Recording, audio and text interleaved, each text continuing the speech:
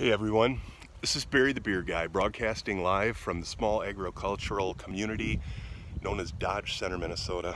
It's the center of Dodge County and you can see the beautiful fall colors today. I'm at my dad's house taking care of him as my mom had a fall. She'll be sprung from the joint tomorrow. We're going to go down and get her, but I've got a beer story for you. Ready? Here we go. See this magazine? NABA, National Association of Breweriana Advertising. You should consider becoming a member. This month or this quarter, it's 80 pages full of chock beer stuff. Here comes my dad pulling the driveway. But there's a story in here about my high school guidance counselor. He brought my dad a beer sign, maybe 2 months ago. When my dad called me, I thought it was from a mega brewer like Budweiser, Miller, maybe from the 90s, plastic, light up. It wasn't. It was from the Montgomery Brewing Company. It was early 40s, made of metal and glass. One of 2 examples known. The whole story's in that magazine. You should be a member. But you want to know what else he gave me when I dropped off a copy of that magazine at his house to thank him for his generosity, of which he would not accept payment? I brought him the magazine article and he said, "Do you collect other beer signs?" Okay, now these were nothing special, but I've got to show you. Look at that. Blatz light up.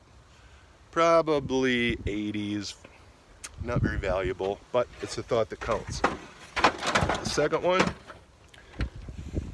Schmidt beer, plastic, formed with dust, High Lemon era, 1980s. But the coolest thing he gave me was his mom did not drink a drop in her life. She did not smoke a puff, anything. She was a teetotaler. But at a Halloween party, when everyone was wearing masks and disguised at the Zumbrota, Minnesota VFW, somebody came up and gave her a beer. She didn't drink, but she kept the beer. She didn't open it, she kept the beer. How weird is that? So over all these decades, 60 years or so, well, it had to be the 40s, longer than that. I'm not good at math. She kept the beer. Look at the neck label.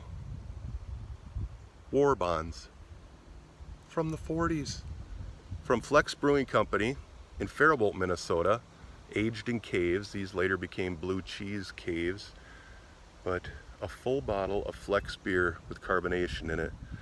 So that's from the same guy that gave me the sign from Montgomery. Pretty cool story, huh? Thought I'd share it with you. Thanks for subscribing to this channel. Barry the Beer Guy from I Buy Old Beer with a beer story for you. Have a good one.